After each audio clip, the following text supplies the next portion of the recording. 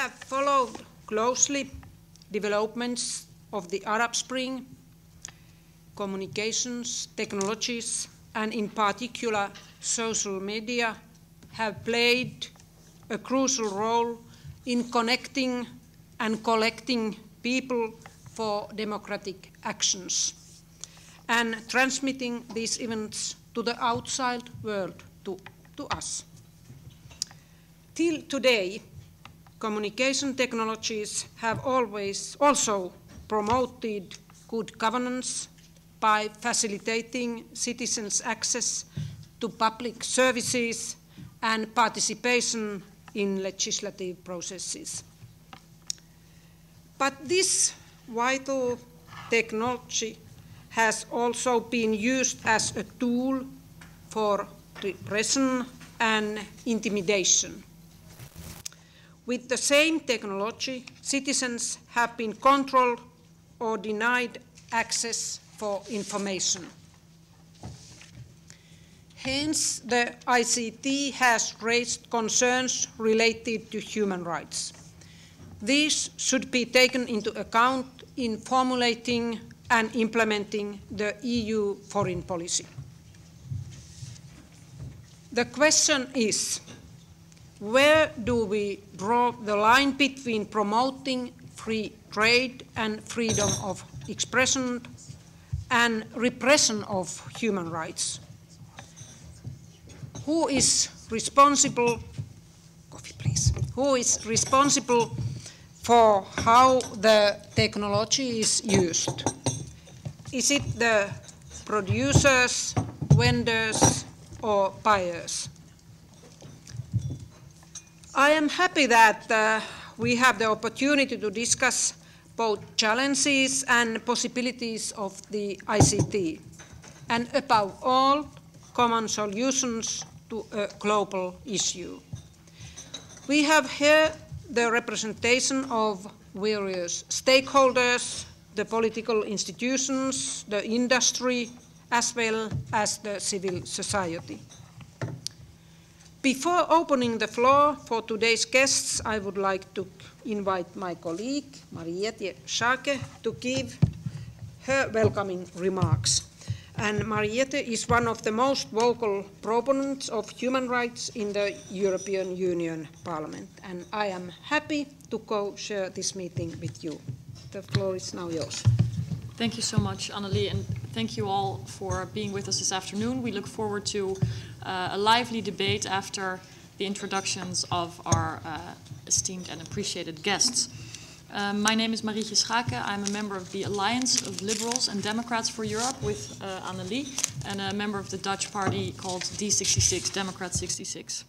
And in this parliament I work on issues related to foreign policy, international trade, and Europe's digital agenda. So I've looked at this issue a little bit from the beginning of my mandate in this parliament in 2009, because at the time that I was elected in the summer of 2009, by voicing criticism to my government and being ambitious about a new relation between my country and Europe and the world, a woman in Iran who did the same, her name was Nada Aga Sultan, was murdered, killed by her own government for voicing criticism. And we all were eyewitness to her murder, because the person that she was on the street with to demonstrate peacefully filmed the moment that a bullet lethally struck her on a mobile phone and uploaded it online. Later in Tunisia, when uprisings began there, we saw how there was sort of a cat and mouse game between activists who were seeking to avoid censorship, the deployment of viruses to their email communications and their use of social media by the Ben Ali government, who was actually well known for their skillful use of technologies to repress people's fundamental human rights. In Egypt, demonstrators who entered a police station found files of all their email communications, mobile phone communications, and messages taken by the secret services, both on mobile, internet, and also voice over IP, such as Skype. What we also learned in Egypt was that telecom operators, also from Europe, such as Vodafone, which is a majority shareholder of Vodafone Egypt, were pressured to shut down for their services online and on mobile entirely, while at the same time passing through text messages by the Mubarak government. In Syria, until a few months ago, an Italian company called Area SPA was helping to build a monitoring center for Bashar al-Assad, which, when finished, would have enabled his government, secret services, and state companies to monitor and centralize all email and mobile communications in Syria. And we all know that that would not be for legitimate reasons. When I started to look into what had exactly happened in Iran after the presidential elections in 2009 and in the uprisings, one of the things I learned was the role that new technologies play and that mobile phone communication play. And in learning more and finding out what had happened on the ground, we also learned that the mobile phone network was provided by Nokia Siemens networks in the years before, and that several Western companies were actually working on the ground in Iran, but also in Tunisia, Egypt, Syria, and many, many places in the world. I cannot mention them all, but this is a widespread issue. And what we can see is that, on the one hand, the increased use of mobile phones, internet, and other new technologies can be a great enabler of human rights. People were able to organize themselves, engage in meetings, access information despite censorship. They could freely speak and reach the outside world. Documented human rights violations could be shared in real time, and there were a number of opportunities, and there are a number of opportunities there which are very, very valuable. On the other hand, we see that there is very professional and systematic use of censorship, monitoring, and repressing through those same technologies. And so we can actually speak of sort of a double-edged sword. And even though we may think that societies like the one in Iran or in Syria or in Egypt are very, very different from our own, we see similar kind of tensions between the need to control and monitor and the ability to use the use of mobile and new technologies for good. Such as in the United Kingdom after there were riots, where government immediately proposed to shut down instant messaging services in the region of the riots, because they thought this would be a good way to control and to prevent young people from talking to each other about what stores might have been broken into and where sneakers could be stolen, for example. And there was a lot of protest against that, and it was soon discovered that the use of instant messaging and mobile devices could actually greatly benefit the police and local authorities to sort out what had actually happened and to find people who were accused of committing crimes. So knee-jerk reactions in a crisis situation or in a situation of unrest have been met with attempts to control the use of mobile and other technologies just as much in the EU as in the rest of the world. And of course the consequences are different, but it does immediately impact the credibility of the EU, as we saw in responses to this UK incident that I mentioned from countries like China and Iran, who said, if you need help getting your riots under control, we have some experience to share. And what's important here is not to just sort of be upset about the way in which human rights are violated, which is of course very, very concerning and something that we work on, but really to look at what can be improved. Because we're facing very rapid technological developments, and for those of you who've been in this parliament before, the process and the speed with which laws are passed in a democratic society doesn't always go in parallel, and certainly doesn't go in parallel speed in this case. Although I believe it is fundamentally important that we integrate the role that technologies play into our policies, whether it is about security, whether it is about enhancing freedom, guaranteeing human rights, whether it is about trade, or whether it is about access to information or culture. There's a number of issues where we have to adjust our policies to be relevant, credible, and adequate in our fundamental responsibilities here in Europe. So I'm glad that I've been asked to lead the development of a strategy for Europe for digital freedom in the world. And I'm working on that, and in my initial findings, I've learned that we all have a role to play. I've had many discussions with Nokia Siemens Networks before, because they were one of the first companies that has been named for the role it played, and I'm sure Mr. Leitonen will talk about that in Iran. And I think it is worth mentioning that it is very nice of them to always participate in panels like this. And I've sat on panels with Nokia Siemens Networks representatives on a number of occasions, and it is a discussion that this company has been willing to engage in. Again, there are many, many other companies, some of which we know, and I think that that is an important item for our discussion today. Telecom providers that are European or work elsewhere are usually well-known companies. They provide services or products that many citizens use and that are very important in daily life. Although there's also other companies that provide technologies which can be used for repression, which name is not as known to consumers, and where bringing the story about what happened in the newspapers has a very, very different impact. So I think we should appreciate this open discussion, and we should actually benefit from it today as well. I think companies have an important role to play.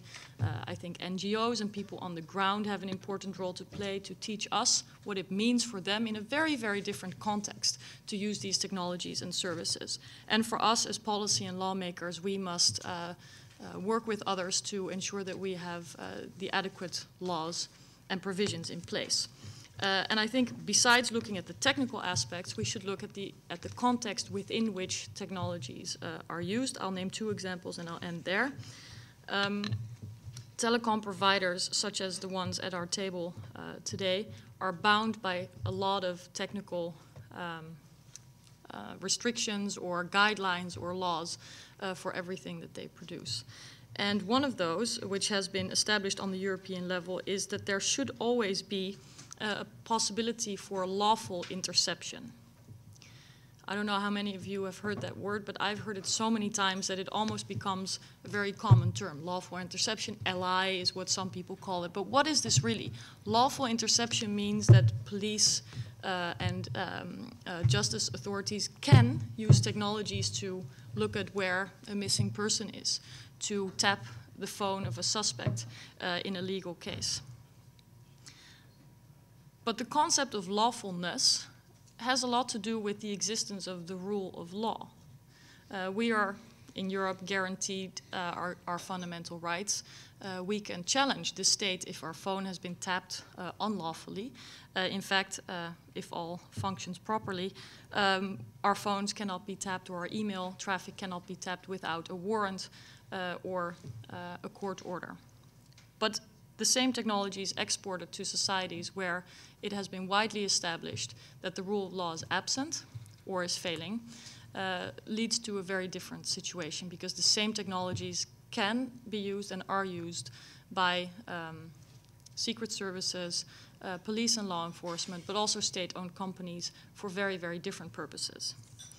Another term that is often used in this context is how the export of technology should be regulated, because that would then be another way in which to look at which technologies end up where. And the term dual use will often come to play in this discussion, which is meant to say as much as that technologies can be used for very different things. Let's say they can be used for good things or neutral things, but they can also be used for bad things, depending on whose hands they fall into.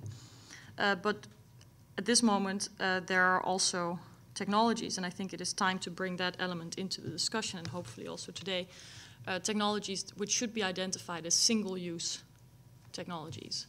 There's hardly anything good that some of these systems can be used for. They're very, very specifically designed to intercept and to track and trace individuals, especially in countries where human rights are systematically violated. So there's a number of challenges, and I know that companies like the telecom providers here today face challenges on a daily basis. In the case of Vodafone in Egypt, you know, when you employ several thousand people and there's a threat to your services, what does it mean for your local employees? What would it mean to step away from orders for a government? What does it mean in terms of contracts that are binding to do business in a very different country? All these questions are very relevant, and the final word hasn't been said about it, but I hope we can discuss it today, and I appreciate the opportunity, and I look forward to the discussion.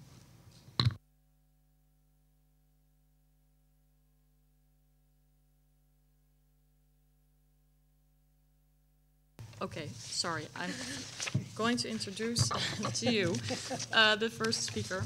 We're very happy he's here. It is Ben Wagner, who is a researcher at European University Institute in Florence.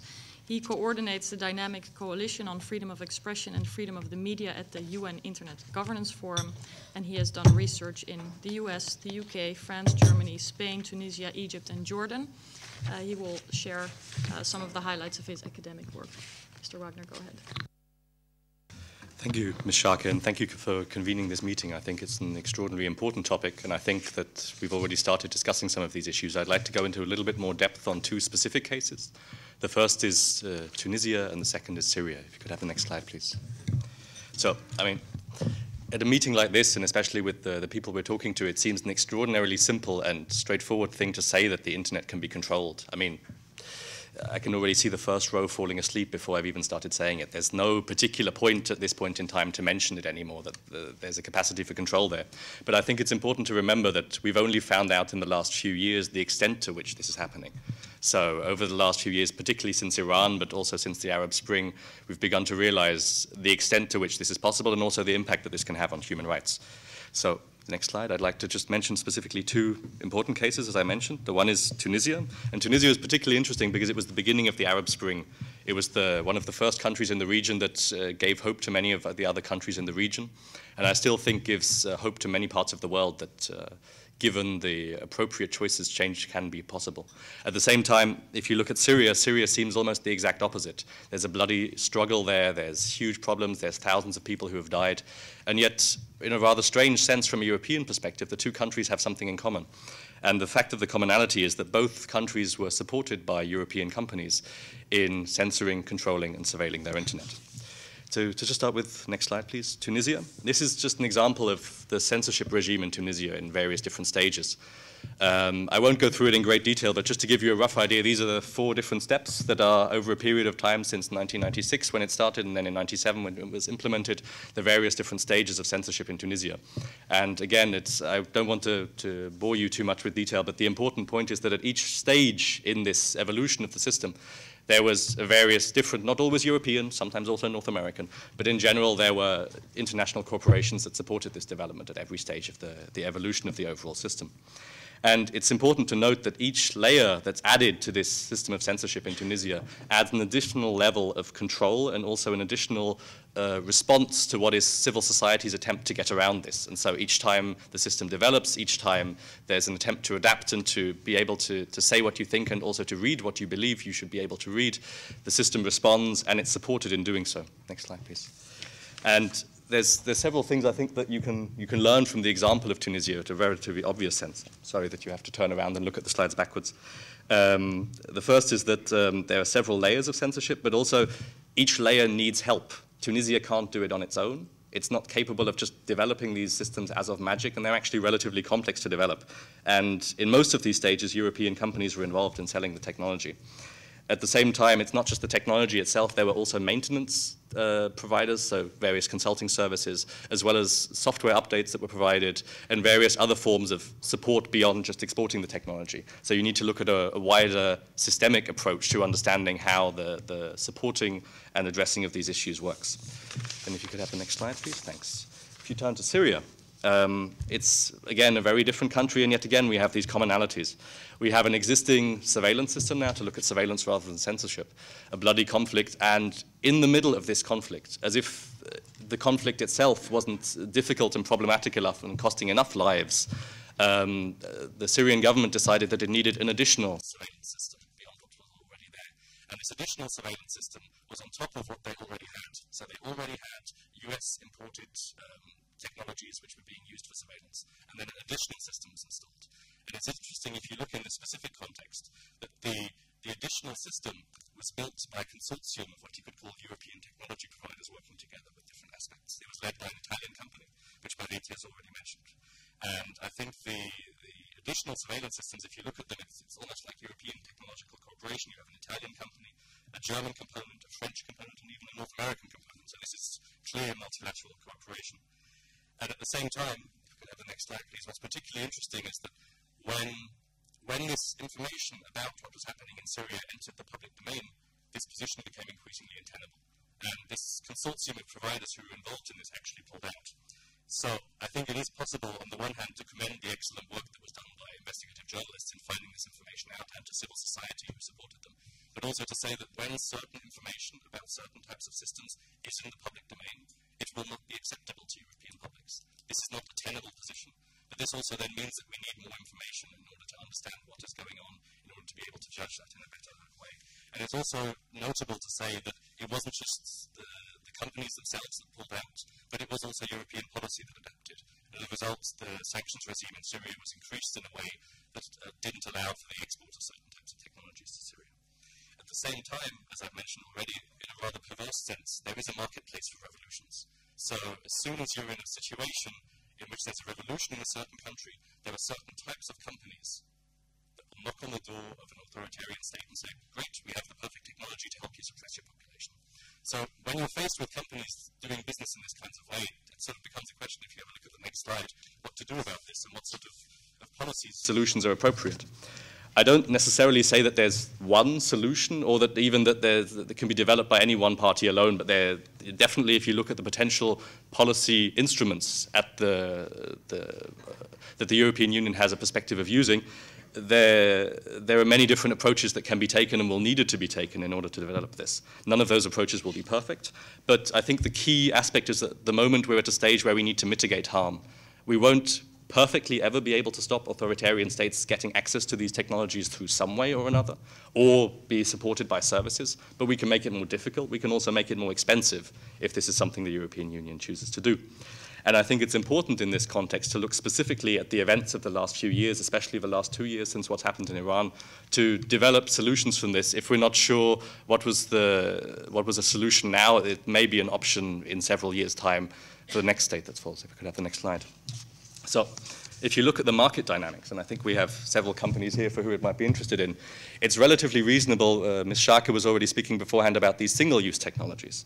So we have certain types of single-use technologies that are typically sold by relatively small companies, and these are also the companies that will be knocking on the door of authoritarian states during revolutions.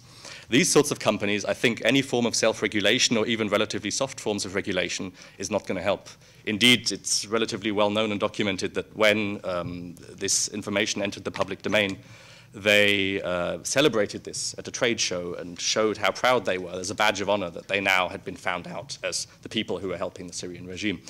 So I don't think that for these sorts of companies, it'll be appropriate to find specific soft forms of regulation. At the same time, there are lots of other companies involved with this as well that are far larger. And to be perfectly honest, I think they might agree with this as well. They have far bigger fish to fry and are less interested in necessarily doing business in this way. And they would certainly be responsive to a more incentive-based system, which isn't to say that self-regulation, even in this case, might be the only appropriate thing, but perhaps that they might be far more interested in public contracts in Europe than in authoritarian states. So if I could have the next slide. The market dynamics basically show that in these two different groups, you have two types of companies. And again, for the one type, really, the softer forms of regulation will not be appropriate. And you'll need to find harder ways of dealing with that. At the same time, for these other types of companies, there may be possibilities and opportunities to develop a regulatory framework which includes different aspects. But again, self-regulation will probably not be sufficient. Could I have the next slide? Just coming to a conclusion, there's two other aspects that I'd like to look at. One is the questions of European foreign policy and how that will develop. And lastly, the challenges that will be faced in developing both this policy and other European policies in a way that can respond to these issues. So when you're looking at the way European foreign policy in general is being created, and especially created on the internet, there's the very interesting concept of human security that has been used in other parts of foreign policy as a whole, and I think can provide a valuable framework for moving the focus of foreign policy away from foreign policy with states and closer towards human-centric foreign policy, which is centered on human beings. And I think that can be a helpful guideline or a helpful starting point to develop these types of foreign policy. At the same time, if you look at the Syrian case, I think it extremely strongly shows that when this information enters the public domain, transparency is one of the key components, and that providing European publics with the information about what's going on in these issues will mean that they will be able to change their positions.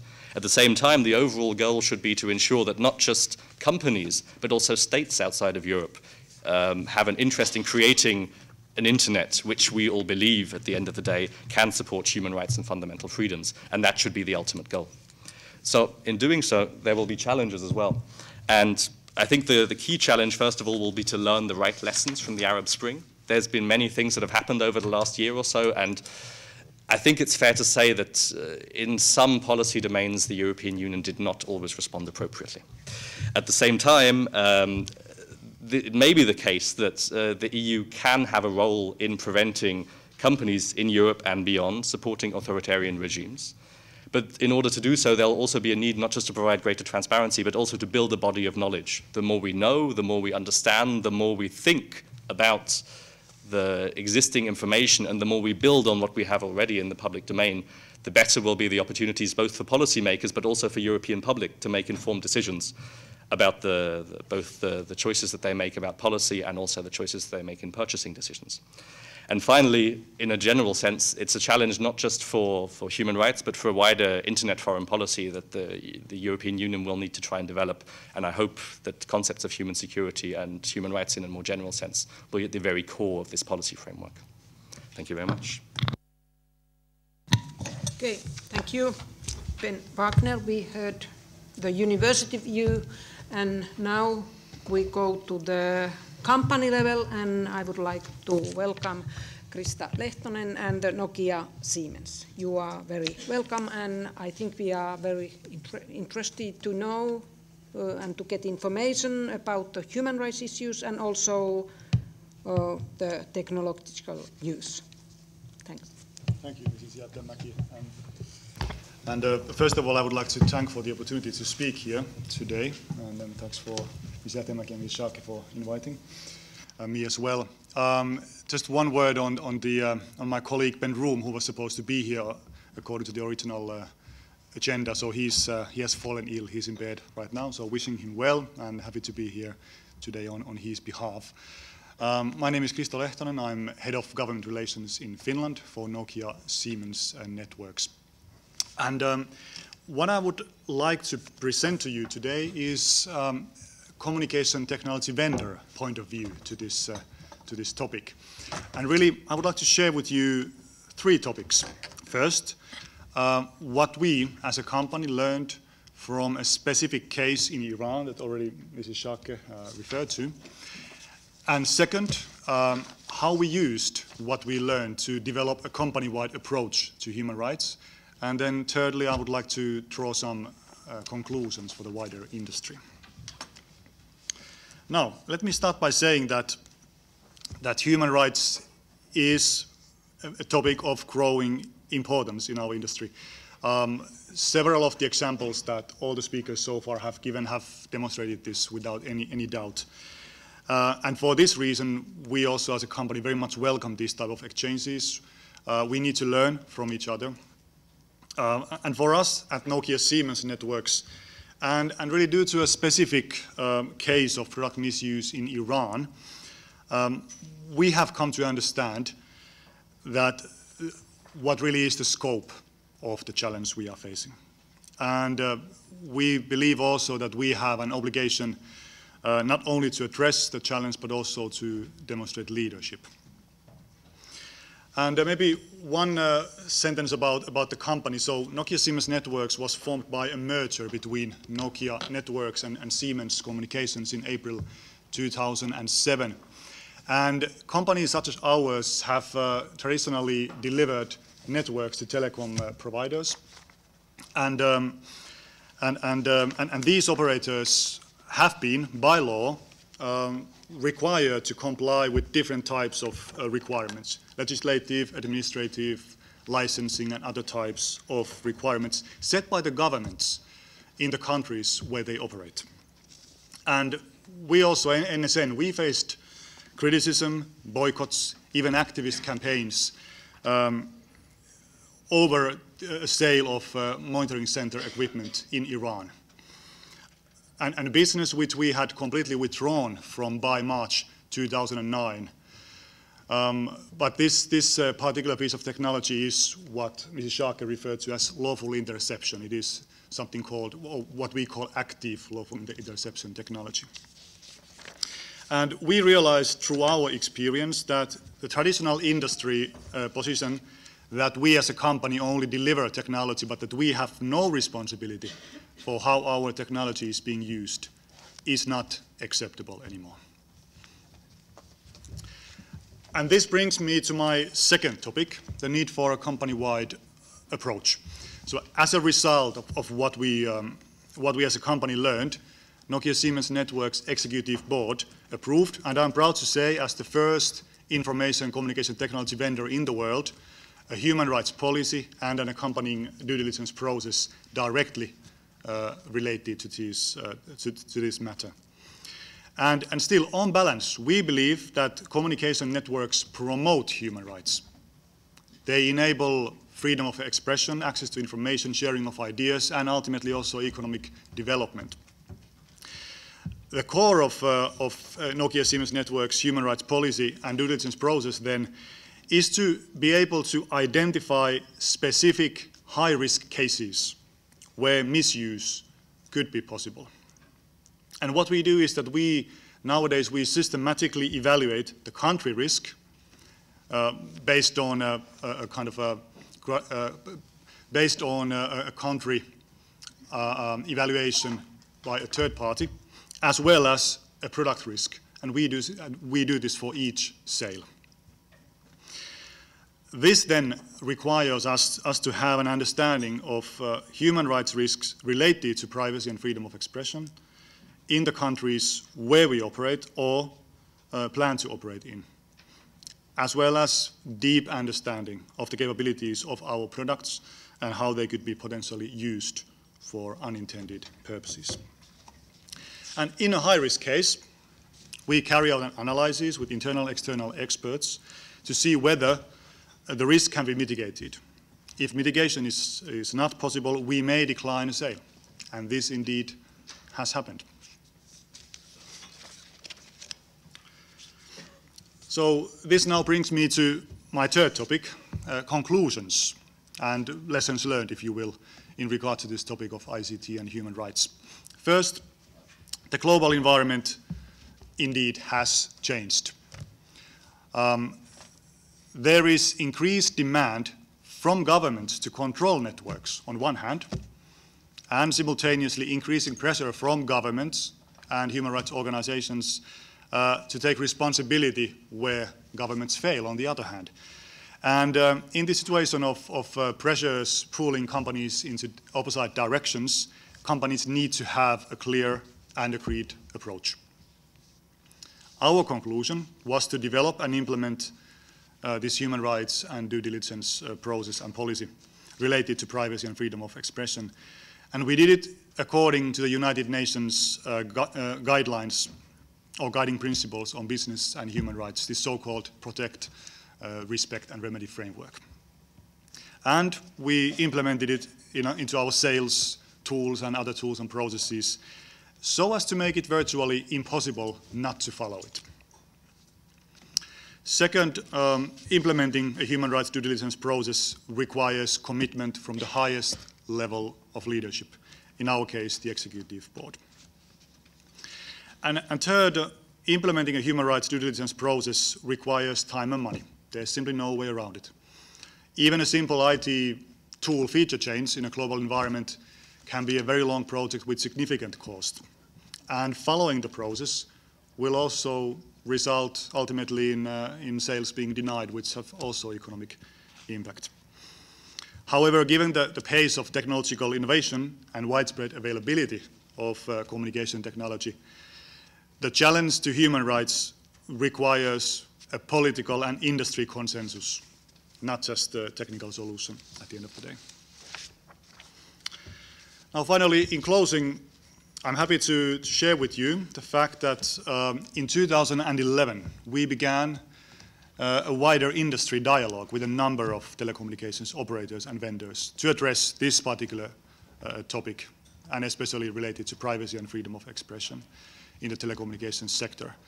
The participants include AT&T, ALDEADLE-EVENT, BT, Deutsche Telekom, France Telecom, and Orange, and Mark Fossier will be speaking here later today. TeliaSonera, Tele2, Telefonica, Telenor, Vodafone, and Nokia Siemens Networks, and Millicom as well. And this dialogue of telecommunications vendors and operators is guided by this United Nations Business and Human Rights framework that I mentioned or referred to earlier, this so-called Protect, Respect and Remedy framework. And it will explore the interaction and boundaries between a government's duty to protect human rights and the corporate responsibility of telecom providers to respect human rights. And of course, preferable would be that all companies could commit to similar approaches so as to also ensure a level playing field between companies. And therefore, we need more dialogue, such as this event here today. So with that, I thank you for your time. Okay, thank you. Now, from Nokia we will continue to Orange Group, and it would be very interesting to listen if the view is totally different, or do you have similar grounds and rules? Mr. Mark Fossier, you are very welcome. Thank you very much. So I'm Mark Fossier, I'm the Chief CSR Officer of the Orange Group. And I just would like, before the debate, to state a few points. First, who we are and where we operate, because I think this gives us some feedback on the issue, very difficult issue we are tackling together.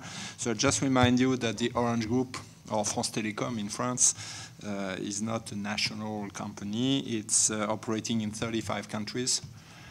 We have license, fixed or mobile license in 35 countries, mostly in Europe and Africa, and Middle East. And we have very different positions depending on countries. We might be the incumbent operators, which we are, of course, in France, but also in Poland, Ivory Coast, Senegal, Jordan, and a few other ones, Mauritius Islands. But we can also be a newcomer, which was the case actually in Tunisia, as we entered as the third small operator in 2009, beginning 2010, but we experienced the situation of them. And maybe not all of you know that, we are employing a lot of people. We are 170,000 employee company. In France, we have a staff of 100,000 people, which is the operations in France plus the staff, the corporate staff. And in countries such as Ivory Coast, Spain, or large countries, we are often above 5,000. And in Egypt, which, by the way, is my next point, the status and the conditions of our operations might be very different from country to country. Some of our companies are listed companies in local stock exchange. We can have minority shareholders. The status, joint venture agreements and things like that could be very different depending on countries. And this makes the possibility of implementing rules that we could decide together, for instance, today, quite difficult depending on local conditions that are not only legal, that could be also historical or so on. The revenue from telecom services from the Orange Group is in the order of magnitude of 50 billion euros. And the important point to reassure Ben is that it's coming from end users. So we are not selling technologies to government. And of course, just to come back to what happened in Egypt, I will comment about that. I mean, one of the main results of being forced of shutting down the networks in Egypt, Mobinil, maybe you didn't know that Mobinil was a stake of the Orange Group. At the time of these events in March 2011, we were not under control of Mobinil, but of course we had some stakes in that. We had the few shops in Cairo that were ruined and destroyed by protesters, and I can understand them, but unfortunately we were forced to shut down the network and send the messages. So if you can imagine that we are pleased to do that breaches of human rights, please feel that this is not something that is easy, because shutting down a network is a very difficult operation, and lighting the networks the days after is a very difficult situation. And by the way, we lose hundreds of millions of local currency. Apart from these comments, we, of course, each time we get a license in a specific country, and we have this case from time to time, we, of course, make an assessment of the local country, of the conditions of the license. And I just would like to insist on the fact that maybe you don't know, that each telecom service operation is based on a license due to the use of rare resources, such as spectrum, for instance, with, of course, some conditions to operate and some constraints. And in all countries, and our chair just reminded that, there are some conditions for public order, which go from shutting down the network in some cases, and most of the license allow that in emergency cases, sending messages.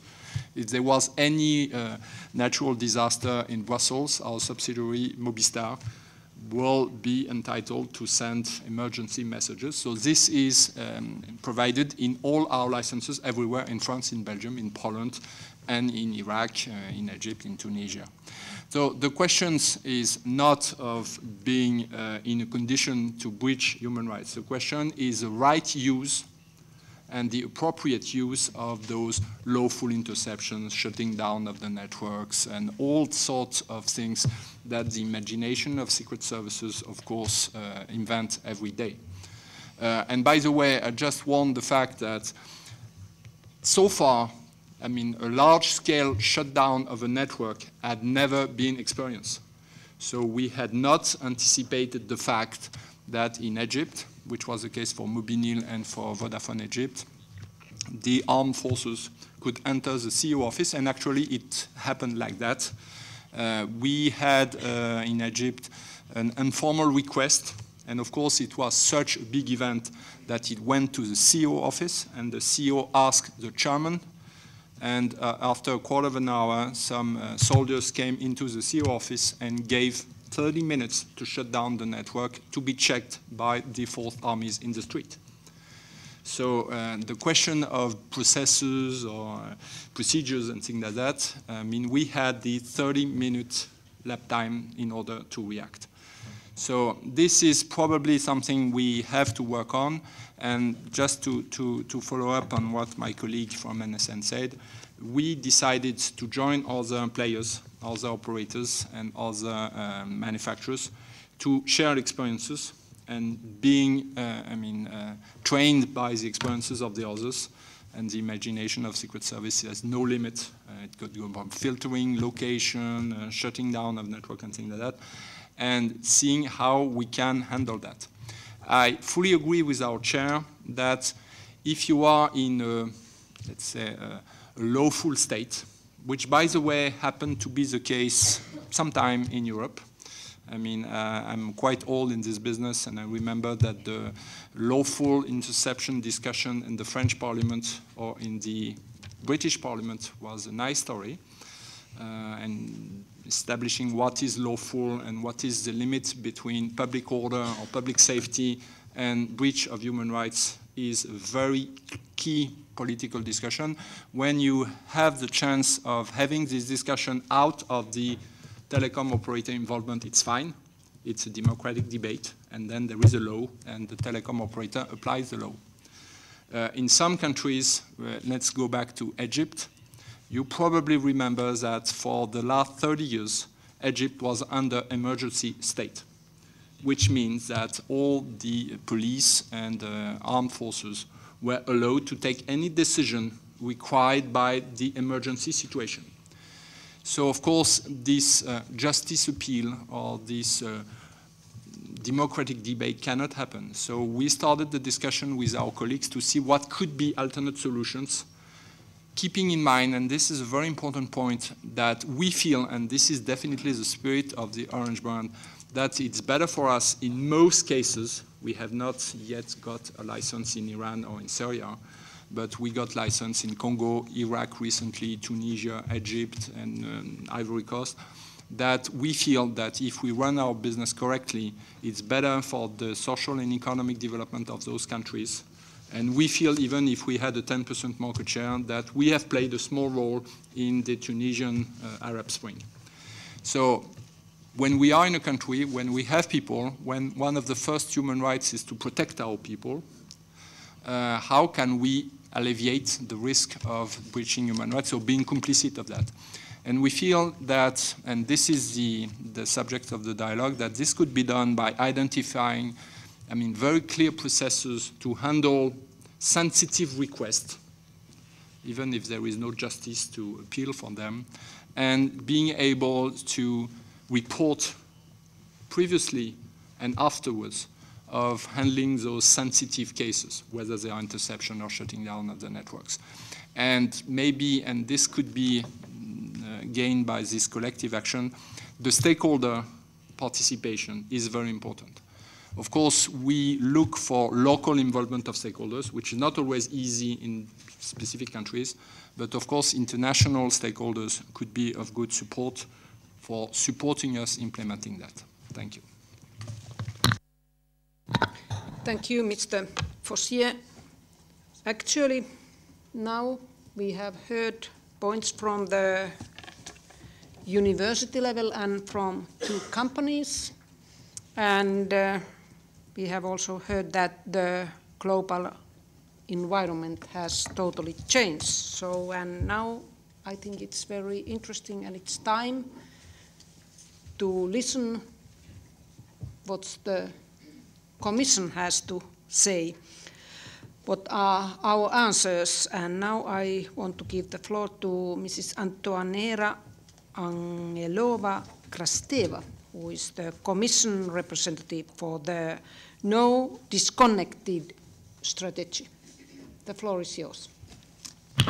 Thank you very much. The Commission has the privilege now to be the last speaker, which means I'll speak shorter than the previous speakers, because they've already touched upon the most important issues which this debate has in the focus, in particular the fast growth of technology, the need of protection of human rights, the need of better cooperation and knowledge sharing between private and public institutions and globally. But let me first start by very shortly introducing myself. So my name is Antoaneta Angelova-Krasteva, and I'm the head of unit dealing with Internet and Information and Network Security in DG IMSO of the European Commission.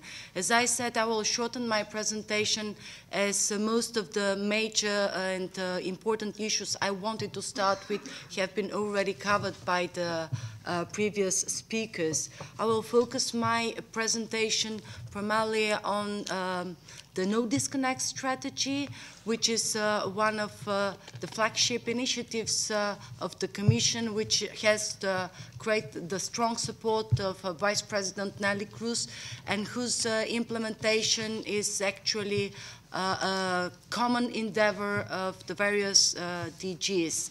So I would very briefly present the 4 main strands of the No Disconnect strategy.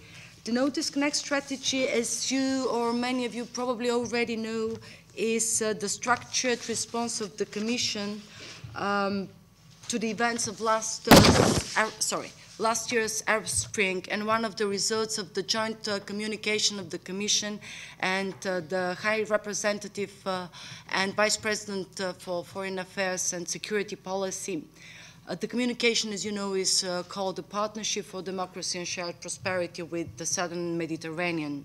One of the actions that the communication launched on this occasion foresees, in particular, the development of tools to assist civil society organizations or individual citizens to circumvent arbitrary disruptions, in particular the indiscriminate surveillance and illegitimate censorship issues that were already mentioned by the previous speakers in order to ensure access to internet and other electronic communications.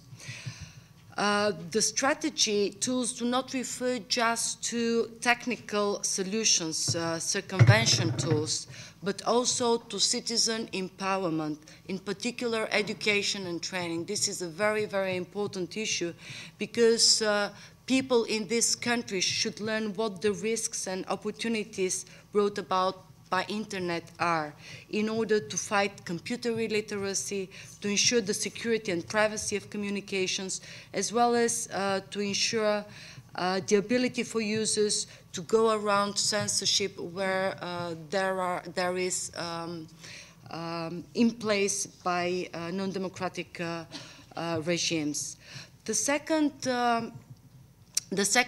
main strand of the no disconnection strategy is related to the development of monitoring preventive capabilities, because empowerment should be complemented by other actions.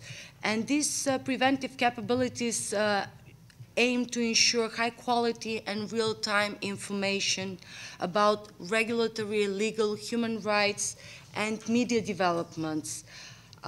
These regulatory and preventive capabilities should be coupled with technical capabilities that provide valuable insights about the state of internet in countries which are under authoritarian regimes, in order to judge about the integrity, resilience, security, and stability of internet, as these are issues which are influenced by different kind of technical disruptions of the internet.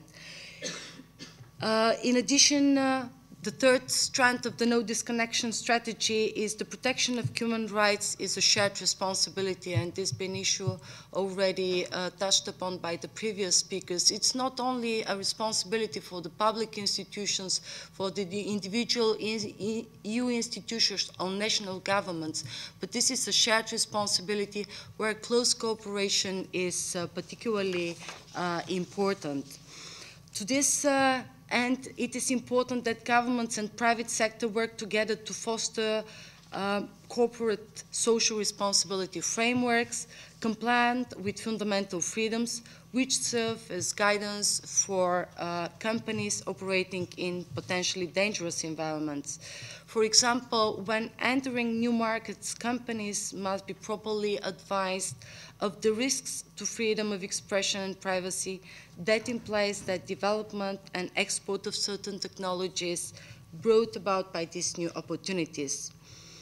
It is therefore important for the ICT industry to come up for and implement concrete solutions for self and co-regulation if they do not want public authorities to intervene themselves. And Mr. Wagner already mentioned that sometimes it may not be appropriate to expect or to leave to certain companies to implement self-regulation and soft approaches. But this is an area where close discussion, further debates is needed in order to see what would be the most appropriate ways to address these issues.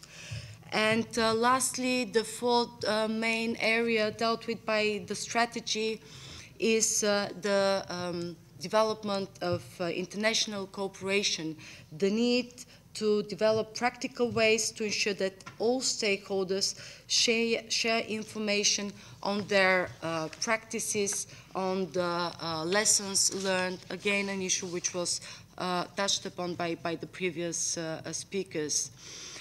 In this context, transparency and knowledge sharing are keywords. By ensuring transparency and knowledge sharing, we can help explore synergies among the different actors to collect and analyze relevant information about internet censorship tools, about practices in given a country, regions, or in more in different environments.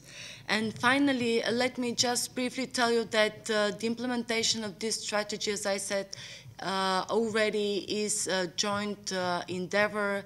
Various DGs are involved in the implementation, and we are working towards to ensuring an open and inclusive approach, an open debate and discussion with the various stakeholders, including the private sector, the civil society, and various interested other groups in these matters. I'm taking this opportunity to share with you also that the Commission is funding the development of an ICT sector-specific guidelines for EU businesses to help them implement the UN guiding principles on business and human rights.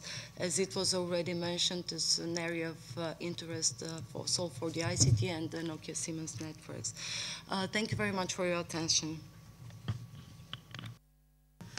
Thank you very much. I think that was a very wide scope from each of your perspectives, and I want to thank you for that contribution.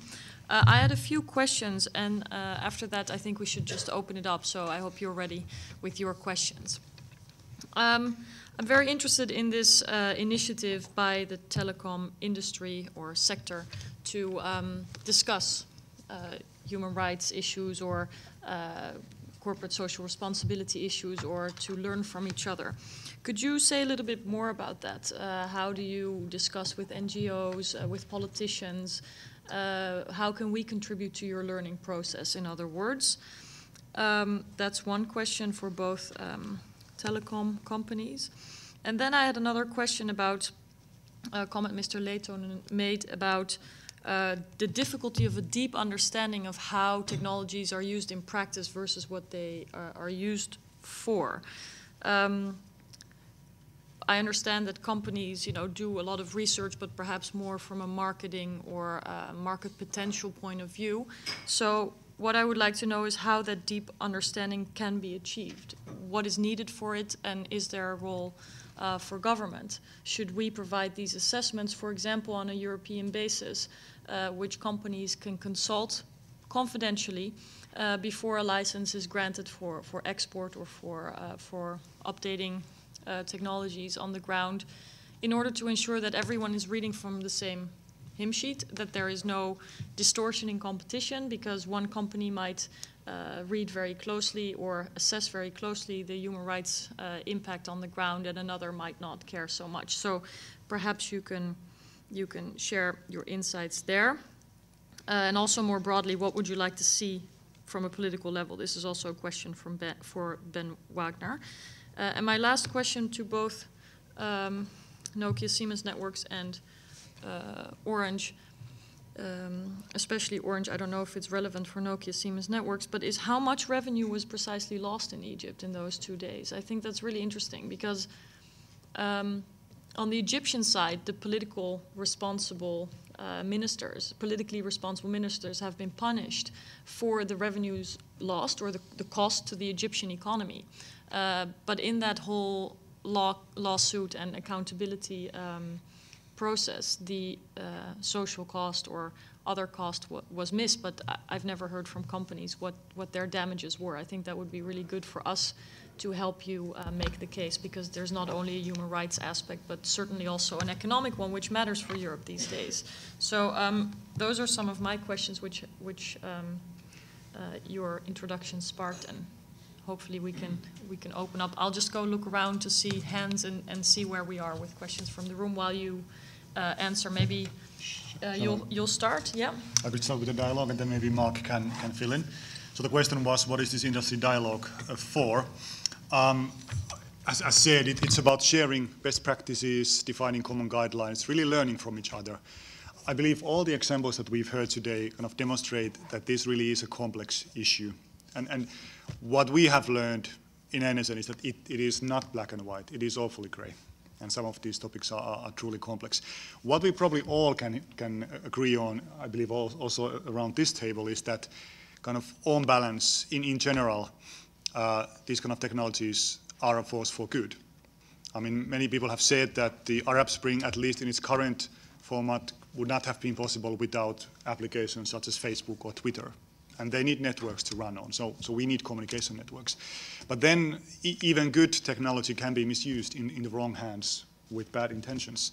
And really, it is then about understanding the risk, kind of taking the effort to understand the risk, to make that impact assessment, and then to decide what to do about it. And we have also learned that when these kind of very complex, very difficult issues come around, like Mark also introduced, it at least helps to some degree that companies have predefined a position where they are, where they stand with different topics. Because then they have a policy from which to then kind of take leverage from. So the dialogue, as said, it is about learning from each other. And at the moment, we are in the process of really kind of gathering input from different stakeholders, including non-governmental organizations. So that is happening at the moment. And then we hope to define common guidelines. And at some point, we then might even be hosted by another organization. Mark, do you want to continue on this question? Yes, just to tell the story. Actually, I mean, a few weeks after the Egyptian events, we had a call with our friends of Vodafone saying, well, you were trapped in the same issue in Cairo. I mean, could we, as we are competitors, but could we just think together of how we experience that and what we could do? And then we met very soon Nokia Siemens, which had similar situation in Iran. I say similar because, I mean, I think that even if we share the same vision, there might be some differences between a manufacturer. I mean, we are not operator in Iran, and I understand Nokia Siemens issues of delivering equipment without any control to a local operator, which can do whatever it wants under the control of local authorities. We are not selling technology, but I mean, we had the same issue, and especially the same question of how can we, as far as we can, prevent that. By the way, I just would like to remind that in the RUGI framework, we are supposed to respect. And I know that probably many of you would love that we would protect the Syrian civilians or the Egyptian civilians. We can do whatever we can in order to make, as far as we act under international frameworks or local laws, to make things as difficult as possible for local authorities. But we are companies. I mean, we have no machine guns in our radio stations. So, I mean, we want at least to be sure that we are not complicit or naive to do that. So we try to exchange a few things and try to build a common answer, given that we are in very different situations, and given the fact that we, of course, want to be clear in terms of competitive practices, which is something in this room that you can understand. Now we are on the verge of drafting some principles that we would love to share and have feedback from many stakeholders. Of course, civil society, but also governments and European bodies. So I think it will be interesting to see that. To acknowledge my little knowledge of that, it was difficult for us during the Egyptian case to know exactly what other governments or European Union could have done. So I have no answer to your question. I just remind, sorry to make it again, that we had half an hour under machine guns. So, I mean, within half an hour, you can take a decision, yes or no, but escalate on more, let's say, governmental or diplomatic issues. And we had, of course, informal contacts with the French government, and the French government do what you can, actually, as a local company. And just remind you that we were not in control of Mobinil. So, of course, we were one of the major shareholders of Mobinil. This was on the first question. So we are probably going to be a little more public or proactive of what the dialogue can propose and how we can extract something from our common thinking. On your proposal, Mrs. Chair, of license or control, I think for operators, and it might be different from manufacturers, I think the license or the licensing issue is not an issue because most licenses are written the same.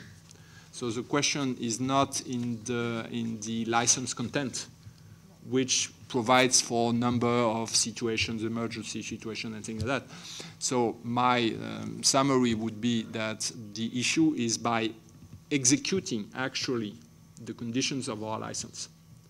But I mean, saying that the license should provide for, I mean, perfect respect of human rights would probably, and this is out of minutes, but would remove us out of business in many European countries. Because in many European countries, our license provides for interceptions, location, emergency messages, and things like that, which could be useful for democratic governments to handle emergency situations. So I think the issue is not in the license, the issue is what happens on the field during difficult situations.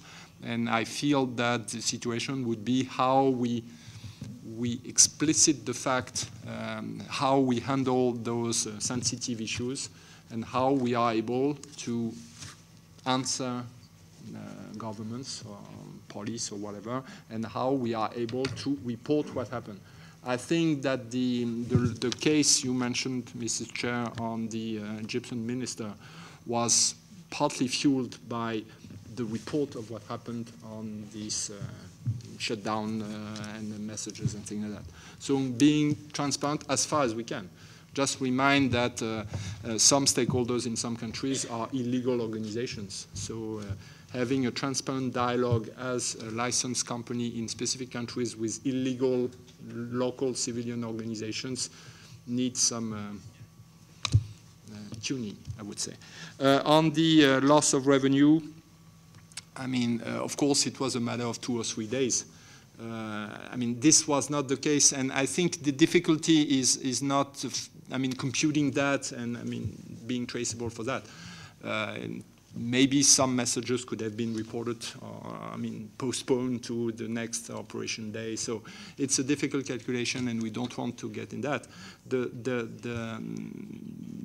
The one was done on the fact that we were not able to be accountable of what was the expectation from our customers, which is, I mean, if somebody had a medical emergency during this day, I mean, he could have trusted the operation of the network, and the network was not available. So it's even, I mean, further than strict loss of revenue. I mean, you just keep in mind that a telecom network is providing not only, I mean, non-necessary, but it's a link of life. I mean, for medical emergency and things like that. So this was for us believe us, a very difficult decision to take.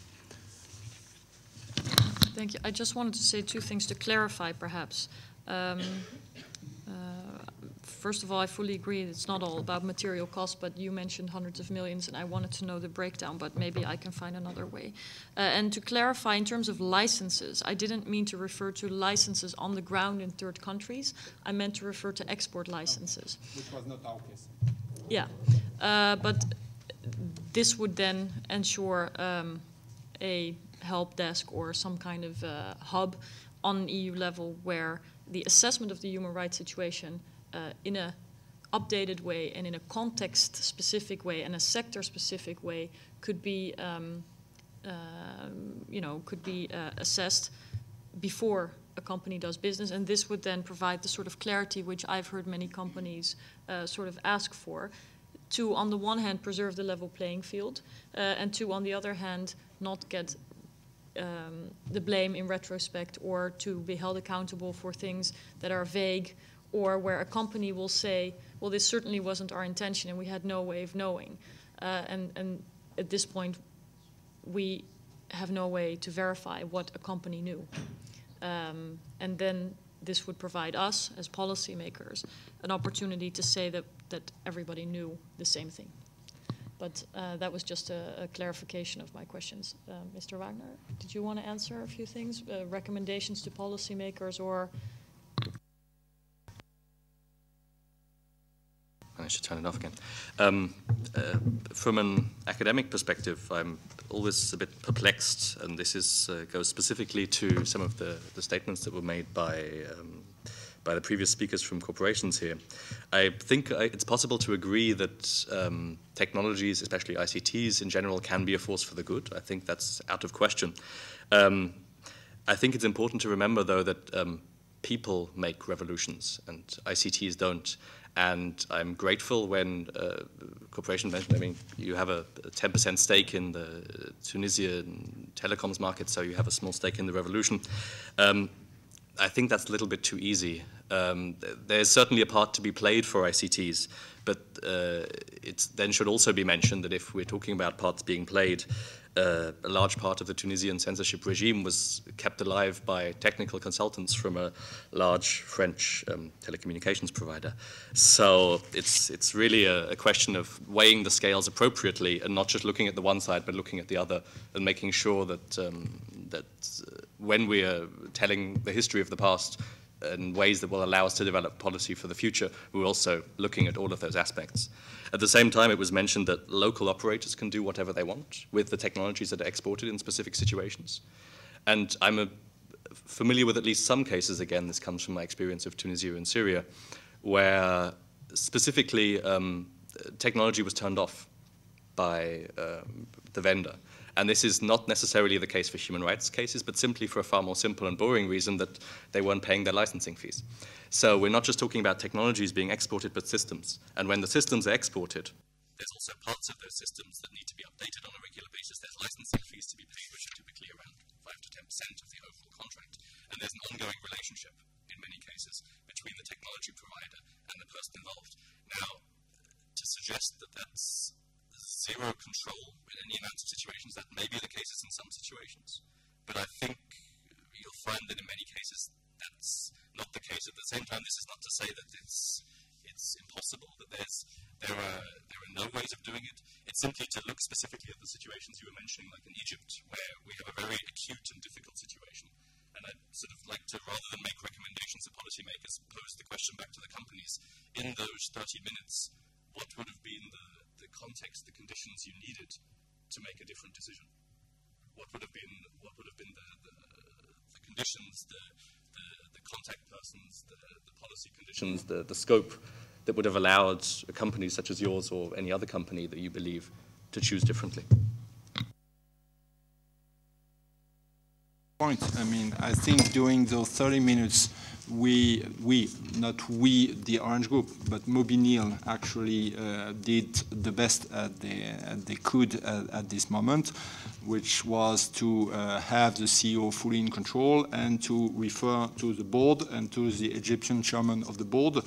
And we had a few, they had a few phone calls within board members, and they eventually made the decision that the risk for the people, for the staff, and for the equipment and the operations of Mobinil was much greater due to the pressure given by the Egyptian government. So, I mean, the only, and I mean, of course, we were informed in real time as a minority shareholder that the only decision to be taken, having seized, I mean, all the levels of the company, was to shut down the network. And just to say to be able to start up the network the days after as soon as possible, we kept a few what we call balise signals in order to keep the network in operations. And the Egyptian police detected that some carriers were still under operation and came back in the office to say, we feel that there are still some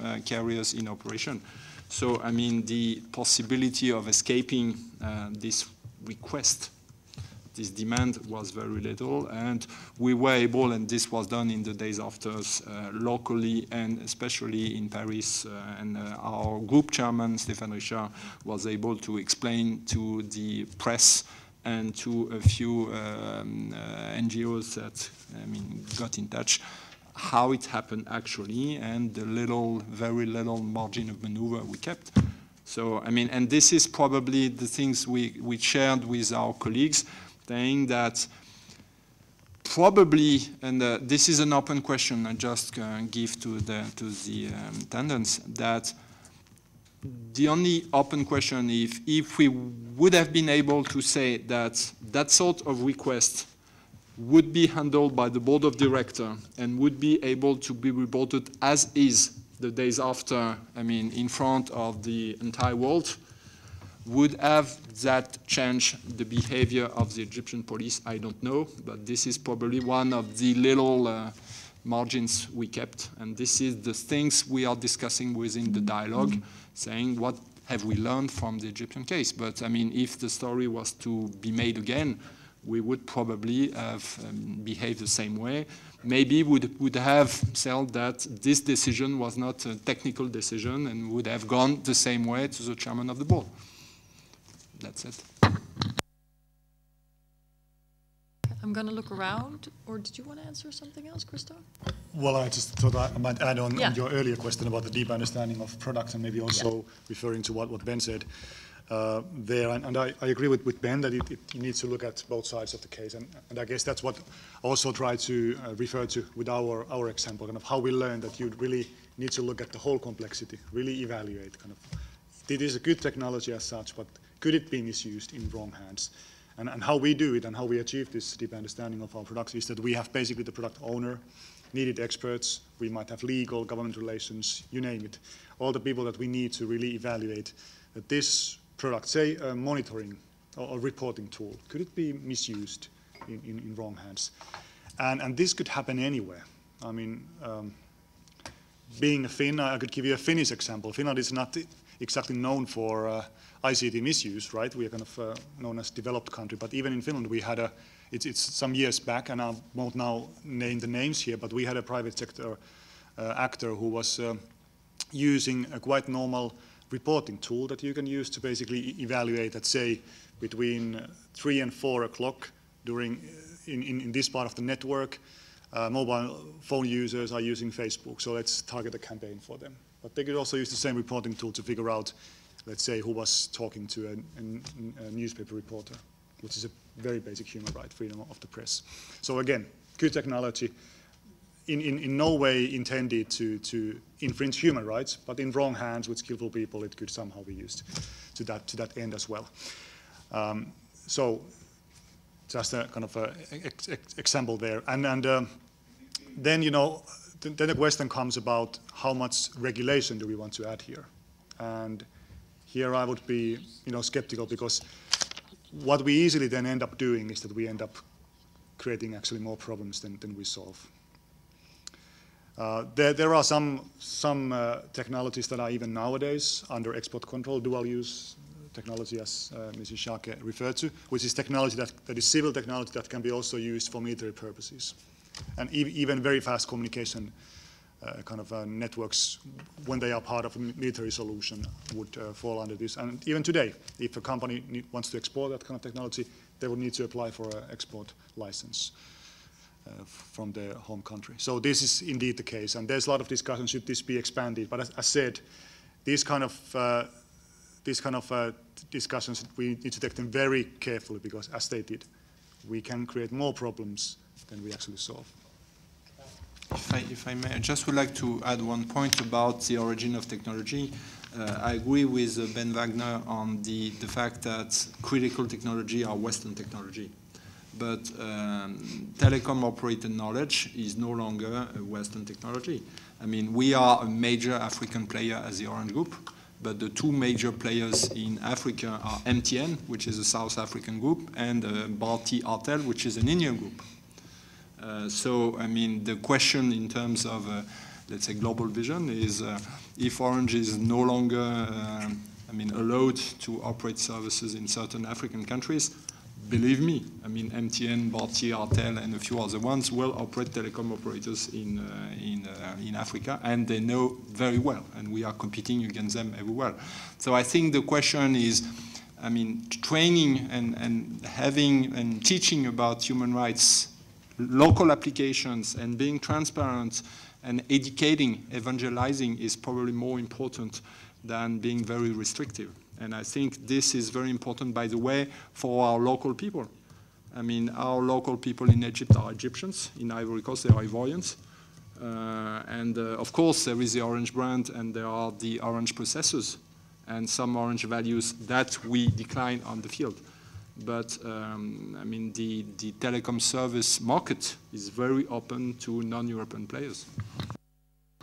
Thank you so much. I've seen a few hands, but I also have two small things to say. Otherwise, I think we're talking about different things. And then I'll go to Christian Engström first. Can everyone else?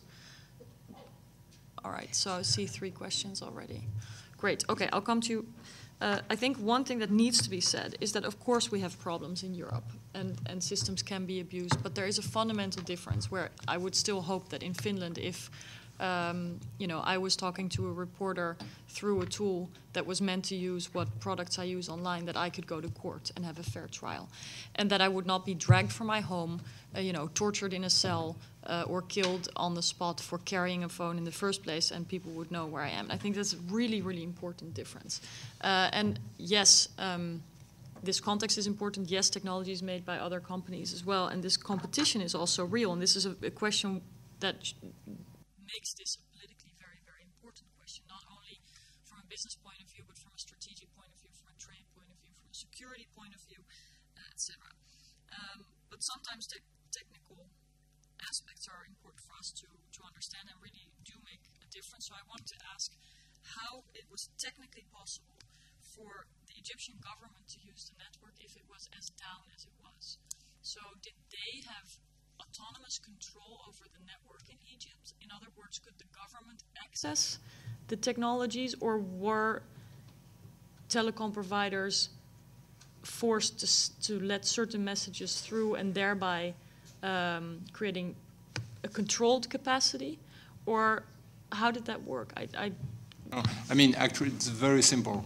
I mean, during those 30 minutes, we were requested, Mobinil was requested to shut down properly the network and to be sure to report that the network was down, that nobody in Cairo could use the network. And the threat was very easy. I mean, your equipment needs power. If you do not shut down the network by yourself, we will ask the power company to close the power supply to your equipment, which would be technically a disaster. It's you remove the plug, which never do that with a computer, never do that with a telecom network. But, I mean, the arguments of the Egyptian police was very simple. They were able to unplug our network. No, that's very clear, but what happened in Egypt as well is that the government of Mubarak was sending text messages. And how was that technically possible? Because I understand, you know, 30-minute anecdotes and gunpoint and risk of people on the ground. I mean, it's very valuable for us to learn. And I think that context you very clearly explained. What I'm trying to understand is how it was possible for the Mubarak government to send propaganda text messages while people could not communicate to each other for health. Actually, it's a good question. Actually, it was not done at the same time. Okay. I mean, I think it was. It was separated by 1 or 2 days. I mean, I don't remember the exact case, but I think shutting down the network was, I mean, intended to remove the mobility of protesters, and I mean, hinder the possibility for them to gather and to escape police forces. And the SMSs were sent the day after, to prevent a new protest. And so it was not during the same period. And actually, it was a message that was written and requested to be sent during the operation of the network. By the way, just to give you a point, our teams locally, and they were quite courageous, succeeded to add to the message from government, blah, blah, blah. So it was clear for our customers that this was a message we were just carrying. But of course, I mean, the first requests from the authorities were not message from the government, blah, blah, blah. No, I understand. Okay, so that did not happen at the same time. I think that's a very valuable piece of information. First Christian Engström, then Reagan in the back, and this gentleman in the blue shirt, and then I'll look around for more questions. Go ahead. Thank you. Christian Engström, member in the Green Group. I got a question for the Commission. I think this no disconnect strategy. I think that sounds like a very, very good thing, and I think it is something that the European Union can usefully do to try and, well, in various soft ways to export the ideas of democracy and fundamental rights, etc. But I got a question. Don't you find it problematic when you're talking to foreign governments about the no disconnect strategy, that European member states have laws that aim at disconnecting users? I'm talking about the Hadopi law in France and the Digital Economy Act in the UK, for instance. I mean, how do you explain that it's okay to shut users off in Europe, but they really shouldn't do it outside Europe? Isn't that difficult? Thank you for your question. As we said, as I already mentioned, the issue of protection of human rights is a global issue. We are discussing the importance of the participation of EU industry, their participation globally in the economy in other countries, but we should take into account that these efforts need to be at global level. We should learn from the experience of other companies, of other countries. Therefore, we should look for different kind of cooperation mechanism to share knowledge, to share experience. We already discussed, I mean, we should have an open approach in our contacts and communication with the private sector, with the civil society, with the academia, to see what are the appropriate measures which need to be taken. As you see, I mean, we are discussing here whether self-regulation, co-regulation could be appropriate measures, and I now hear two different opinions. Of course, the Commission would not like to promote measures, regulatory measures, unless it is not very necessary, but would like to see how the private business itself can come up with suggestions and measures, actions which can make them promote the human rights, make them more responsible in this area. I hope I managed to reply to your question. It's about, if I have understood you correctly, discussions, I don't know to what extent when you say globally, internationally, probably you have some particular reference in mind, but we should be open to discuss these issues beyond the EU, and we should also seek opportunities to learn from various experience of other countries and regions. Thank you. Reagan? I also have a question. Oh. I'm Reagan. Sorry, I'll take you next. There's a lady behind you. Yeah. Hi, I'm Reagan McDonald. I'm from digital rights group Access, and we actually have done quite a bit of advocacy around telcos, especially Vodafone, after Egypt, and we do very much welcome this telco kind of human rights dialogue you have. But I would like to know what specific NGOs you have been consulting, and also why not join an already established multi-stakeholder platform like the Global Network Initiative, and also just to let you know that Access would be very happy to have a seat at that table in those discussions when you do consult NGOs. And my second question is for the gentleman at Nokia Siemens. I also think it's really great that you've adopted the human rights due diligence process, but I just have a question about how that plays out in practical terms. So what kind of criteria do you use to use this process? Is it a human rights impact assessment, and what are the specific criteria that you use to deny sale? And if you could give us a specific example of when Nokia Siemens did deny the sale of technology. Thanks. So you asked about the NGOs that we have talked with, so very many indeed. I have not been in all those meetings, obviously, but as stated, Access Now is one of the NGOs we have talked with. I've personally talked with, I believe, Brett Solomon from Access. So he's one of the people, I mean, very many, and we need to learn, get different viewpoints. Then you asked about the due diligence in practical terms. So kind of to make it simple, how it works is that is that for each sale, we first look at the country. So what is the country that this sale would happen in?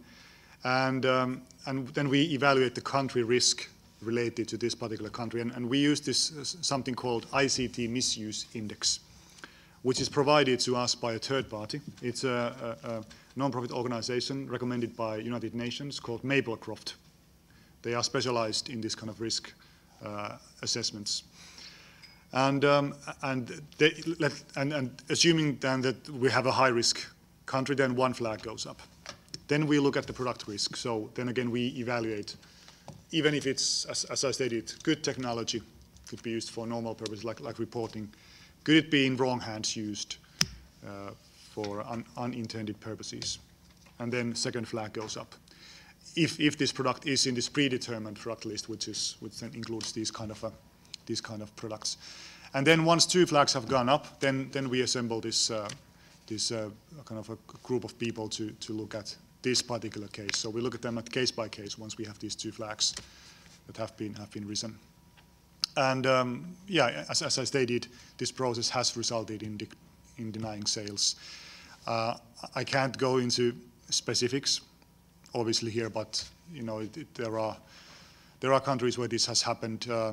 Maybe something that is public, which I can state here without infringing any contractual agreements, is that we have decided to pull out of. We are pulling out of Iran, for example, currently. So this might give you one example. So we don't do any sales in the future in this country, for example. Sorry, is the ICT misuse index, is that public information that we could? Well, this ICT misuse index, actually Maplecroft is doing it for us, for our purposes specifically. Okay, and I also am aware that Brett Solomon has been speaking, but as far as I was aware, it was more trying to discuss. So, yeah. We are, of course, always happy to continue discussion with that. So are we. Thanks. Okay, the gentleman in the blue shirt. No more. Okay. Since when was the entire stop with trading with Iran? Is that recent?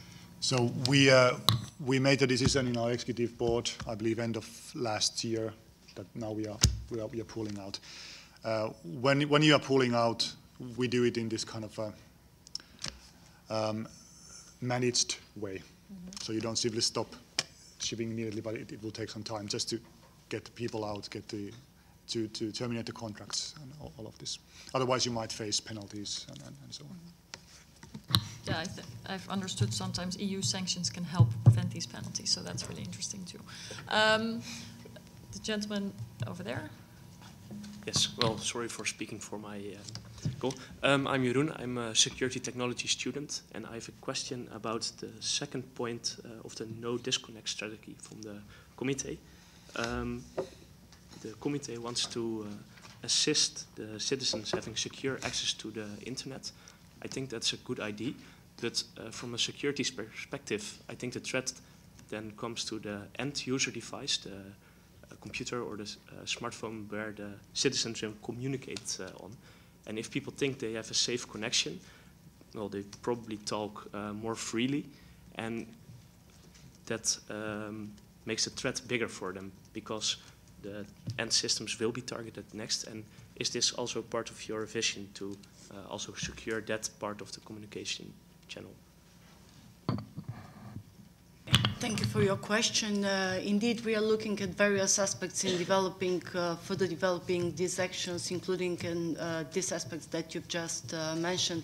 You can understand that for security reasons, we cannot enter into great details discussing the strategy and the concrete actions that we are envisaging. But I would like also to refer to previous issues that were raised about the training and empowerment of citizens. Well, training and education, they should be aware of the risks and threats that they face when dealing with these communications, and they should have the knowledge how to overcome and go beyond this, go around the censorship and surveillance.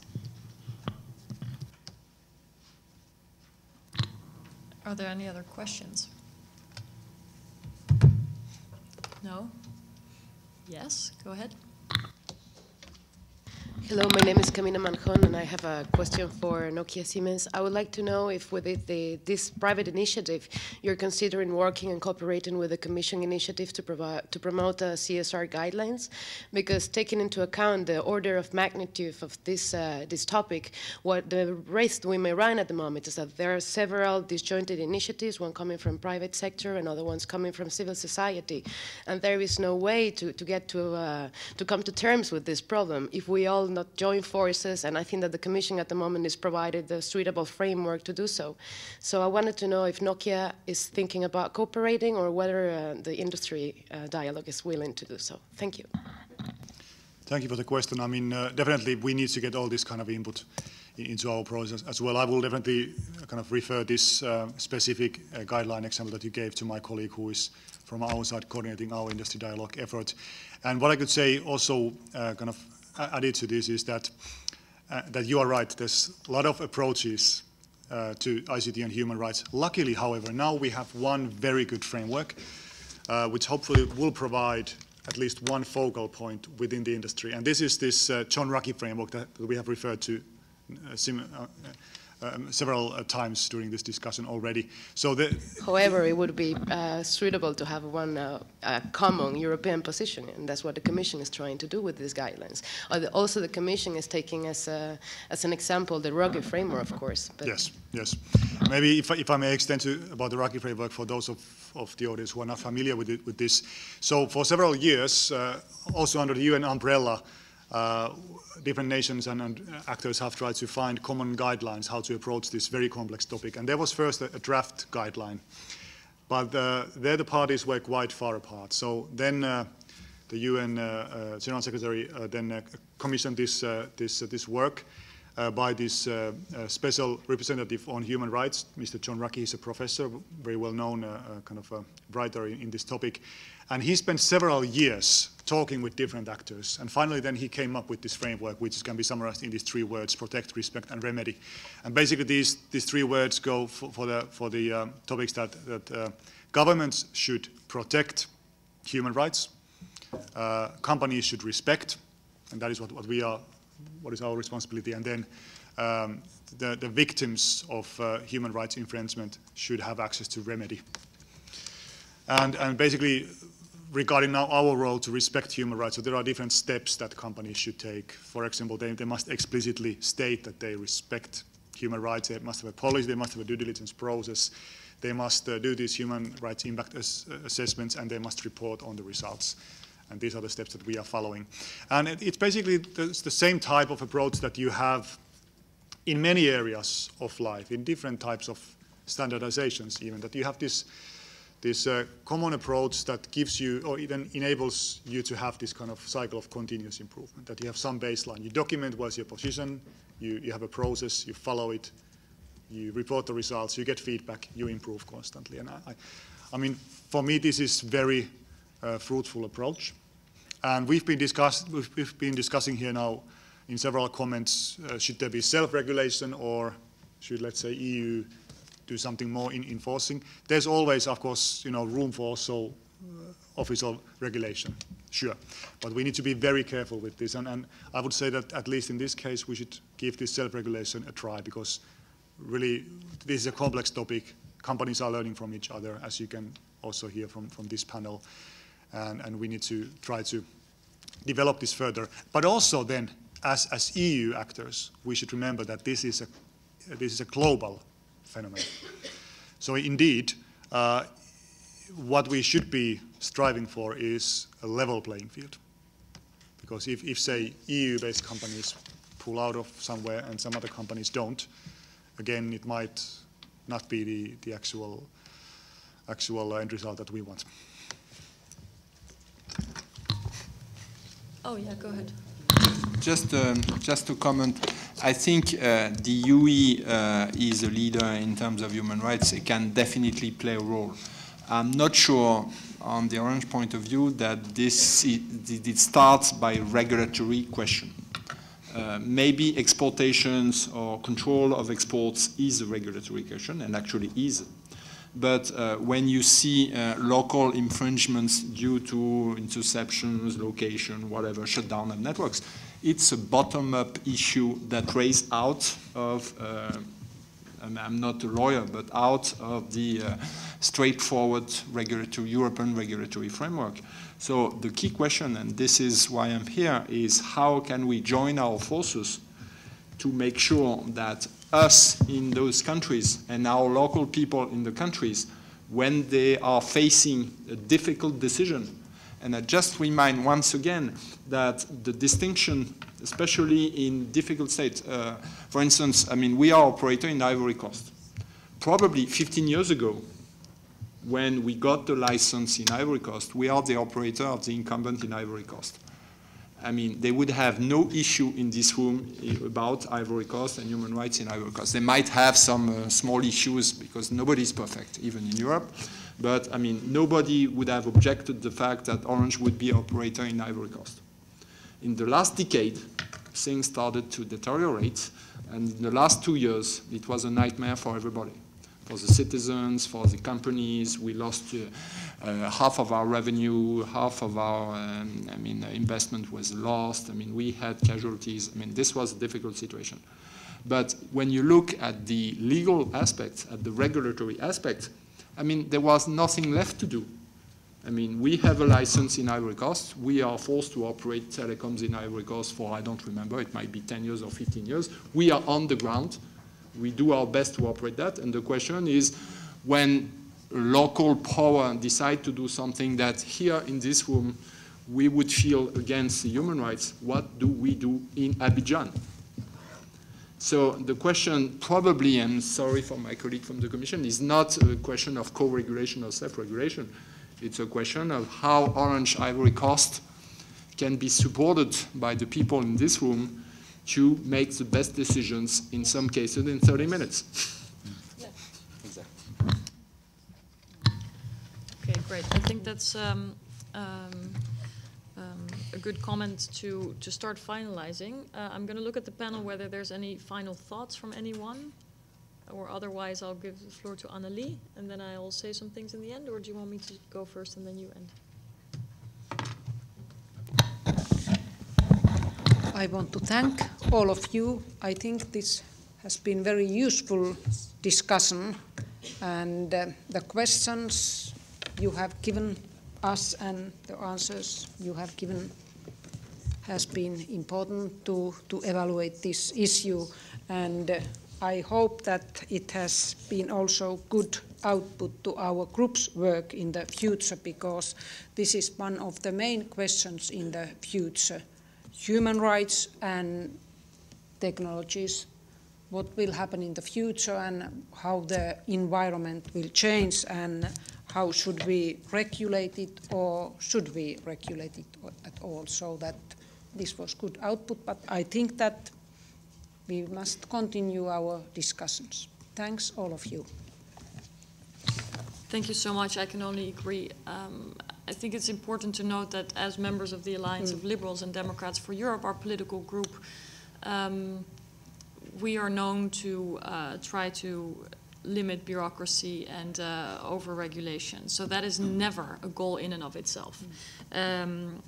But we're also faced with the core responsibilities of government in democracies in a changing world. And one of the core responsibilities of governments, and also at the EU level, is to protect and even to promote the respect and guarantees of human rights.